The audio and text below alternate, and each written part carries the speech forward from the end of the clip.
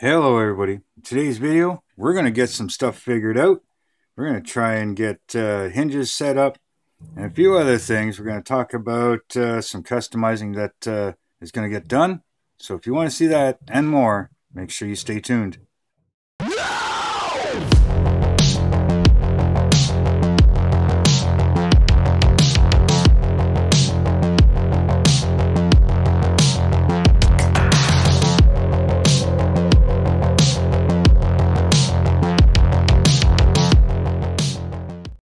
Hello BSC family and welcome back to my bench.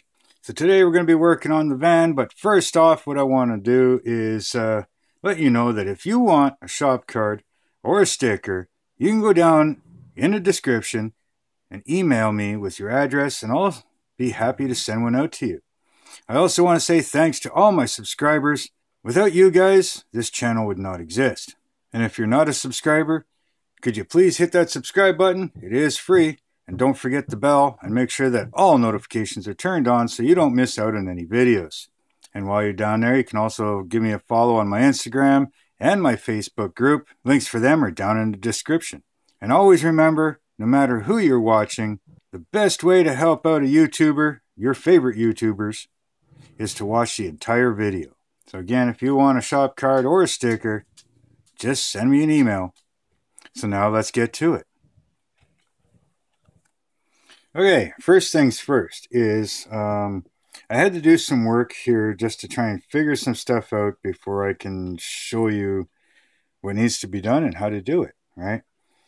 Now, I'm still working on trying to figure out how to put LEDs in this, basically where to run the wiring. Normally, most of the time when you're putting wiring in a vehicle, you can run the wires somewhere behind the door panels, you know, all the way across behind the car, wherever, you know, and that would work. In this case, it's not going to, for the simple fact that we're cutting out the doors. So I can't run wires all the way down to the front for the headlights and stuff like that.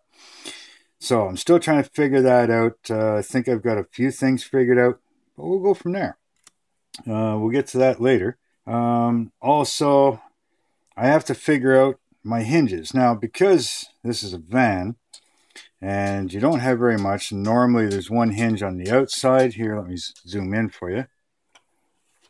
Normally there's one hinge on the outside and technically there's a second hinge on the inside, and it's just the way GM did it.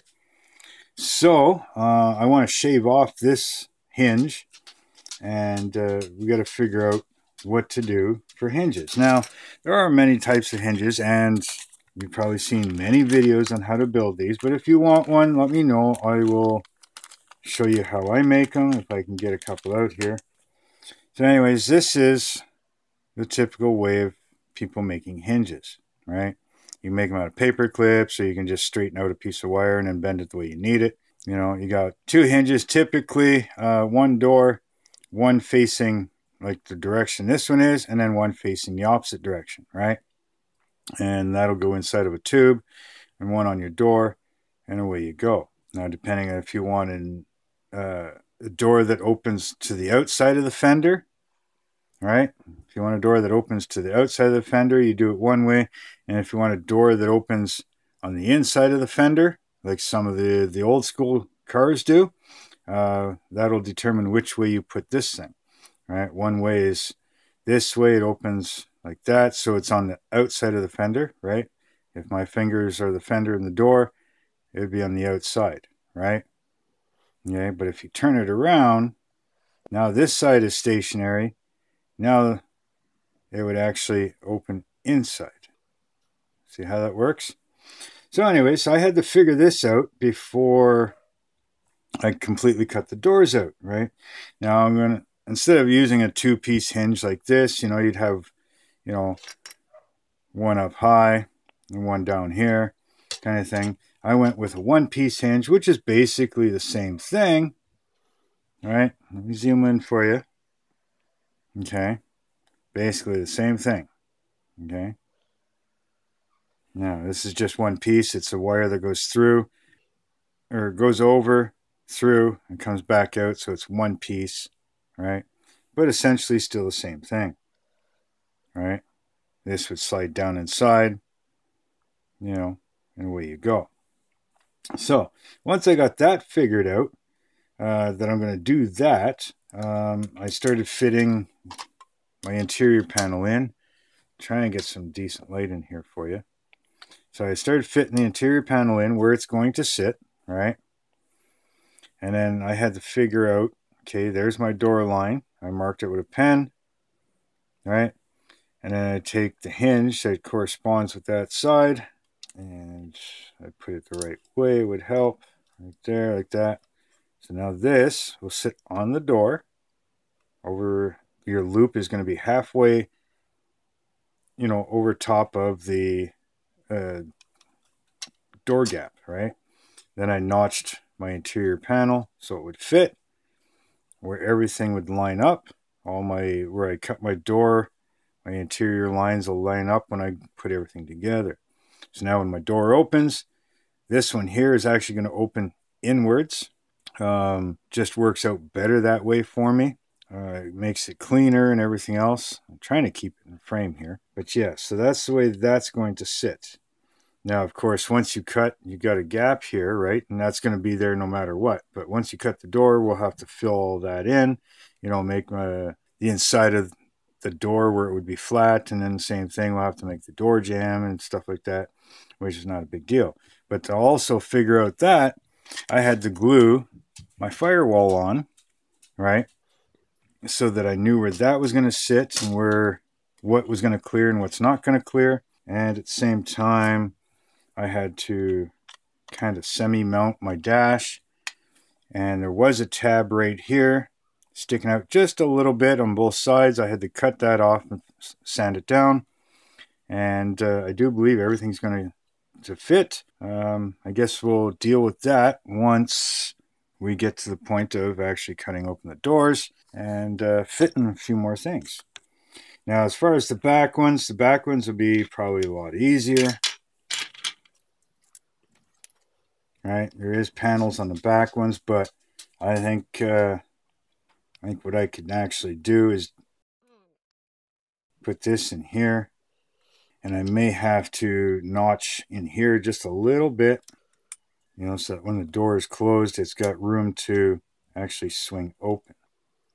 Now, I may go the other way, you know, just to make less, but it's going to be a little harder with these loops sitting in there, right?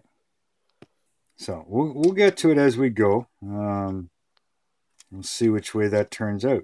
But for now, I'm going to start cutting out these doors. So the way I'm going to cut these doors out is I've got this tool. I picked it up, I believe, on Amazon. If I can find it again, I'll leave a link for you. But it's got all these different thicknesses of blades. All right. As you can see, there's all different thicknesses. It comes with the handle. All right. You just put one in, use the Allen wrench, tighten it down. Now you find the right one that's going to fit your gap. All right, it's very thin. And you're going to use the back side of the angle. And you're just going to slowly, carefully, especially with your first couple passes, you're just going to follow your gap line. Go slow so you don't jump out of it. In the first couple, you're just putting very light pressure just to create the groove for the tool to follow.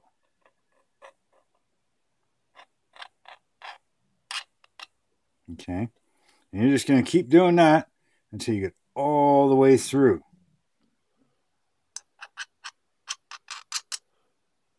And you can continue with light pressure, but as you go and as you get deeper, you can put a little more pressure. You still don't want to put too much, because if you jump out, you're going to make one hell of a gouge in the body, and then you got to go back and fix that.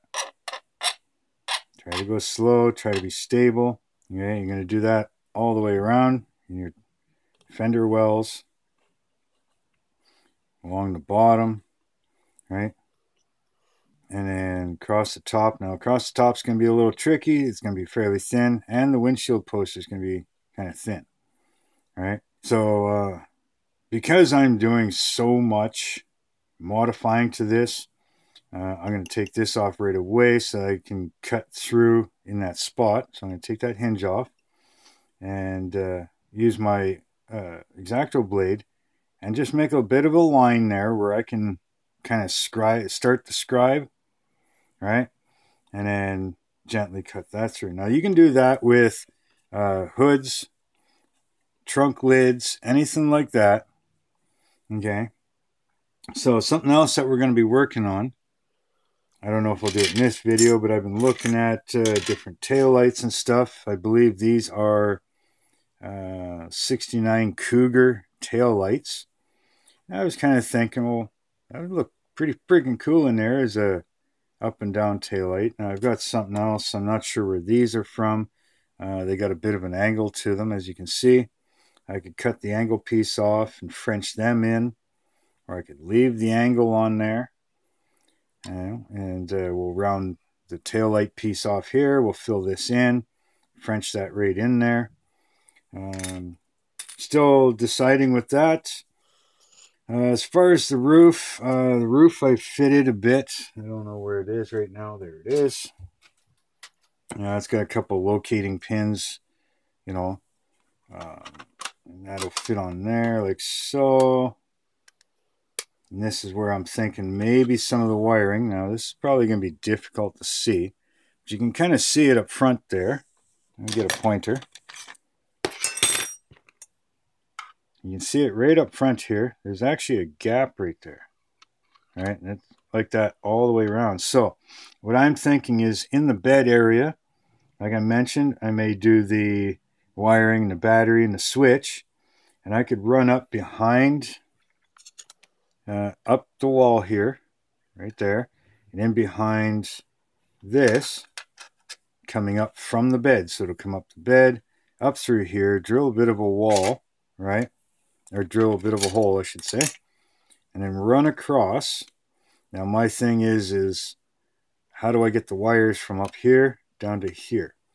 Now I've got some wire, some really, really, really thin wire that I could actually put in behind the glass, because the glass wraps around from the vent window all the way around.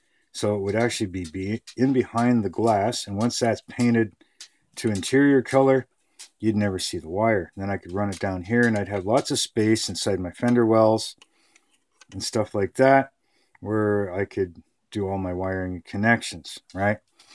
To close this off, I would use sheet styrene. I'm not sure what thickness this is, but I could use sheet styrene. I'll measure this up for you, but I could put that in here with the roof taped on and put it right up to the roof and glue it on to this edge and then just trim it off after, right? So we could do that, and then once we take the roof back off, because I'm leaving it removable, we'll have this little piece of plastic sticking up. All right, let's see if I can show you here. We'll have a little piece of plastic sticking up where it would meet the roof, right? And I could actually just kind of cap that off a little bit on a bit of an angle, you know, so you'd never see that once you pull the roof off to look inside. So I'm going to cut this here, and I'll leave the last little bit of it to show you exactly what's going on. But yeah, I'm already sitting at 13 minutes. I'm going to try and keep these videos shorter, just so you're not getting too bored. But yeah, I'm going to scribe all these out and get the doors open. And I'm going to work at figuring out how to do the hinge for this side door. Because remember, we want this to go up. And right now, it's a very, very tight and thin up here. I also have to get rid of this sliding track on the side for the door that would normally slide open, right? So I want to get rid of that so it looks the same all the way around. And then we'll figure out this hinge. So I'll be back at that, and maybe do a little bit of a time lapse, but I want to try and keep these videos under 20 minutes if possible. If you don't mind a little longer, at the end of this video, let me know in the comments below. So anyways, I'm going to get to this, and I'll be back when I've got more figured out, I guess. See you in a few.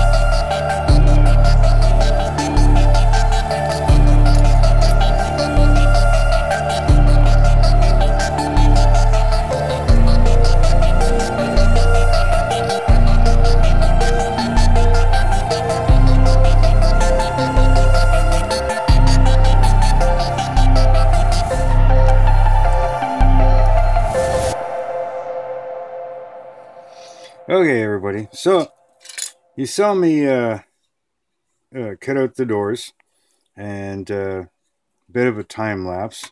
Kind of told you what I was going to do and how I was going to do it.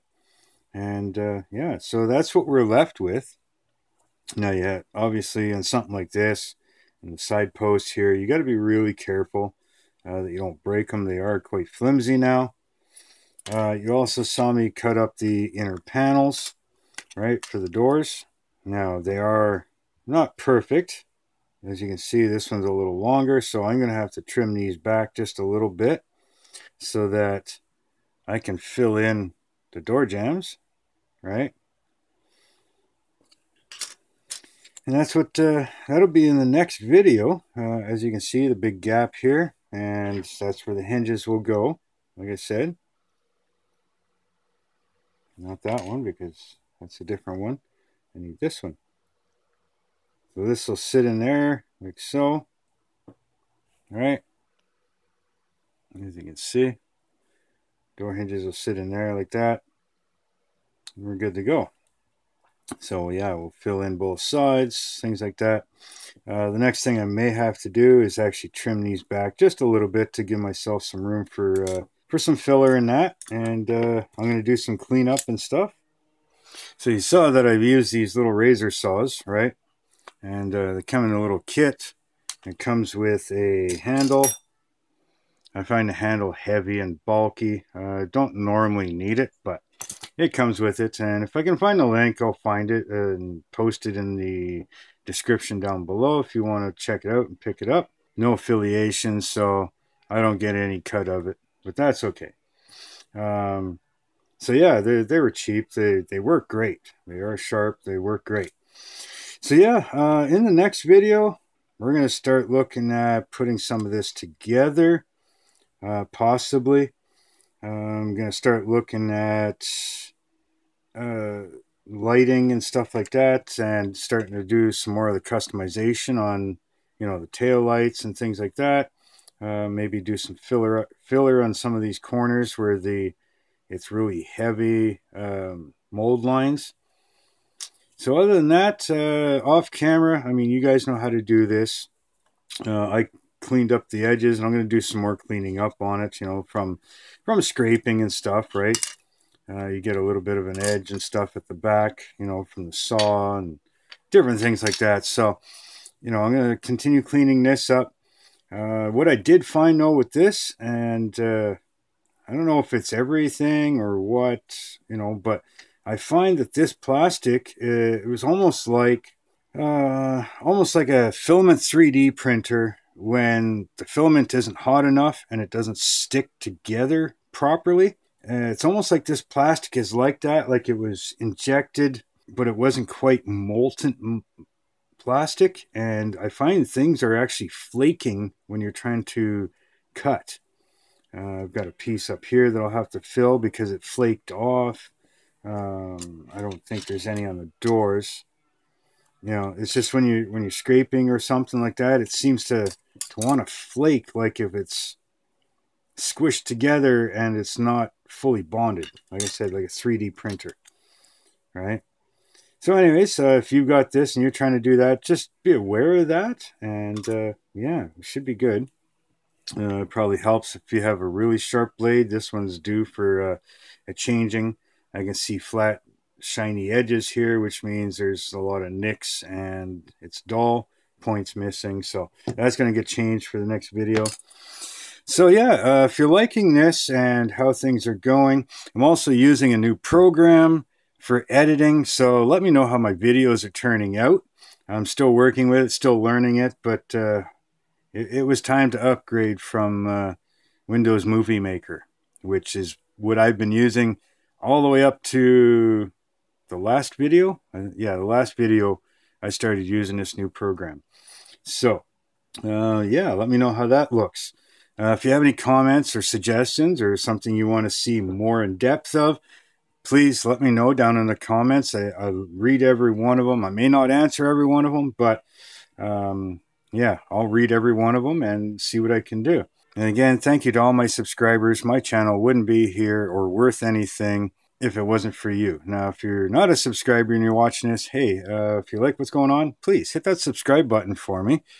And to everybody, make sure that bell notification is turned on, and make sure it's turned on to all notifications so you don't miss out on any of these videos. Also, don't forget, follow me on my Instagram and my Facebook group. Links for them are down in the description. And if you want to help out the channel in any way, I do have a PayPal me link down there as well. So with all of that, we're going to see you in the next video. No matter what you're doing, sometimes you just got to get out of the comfort zone. But make sure you do it for you. Or in this case, my wife. But either way, always love what you're doing. Don't be afraid to try. Until next time, later.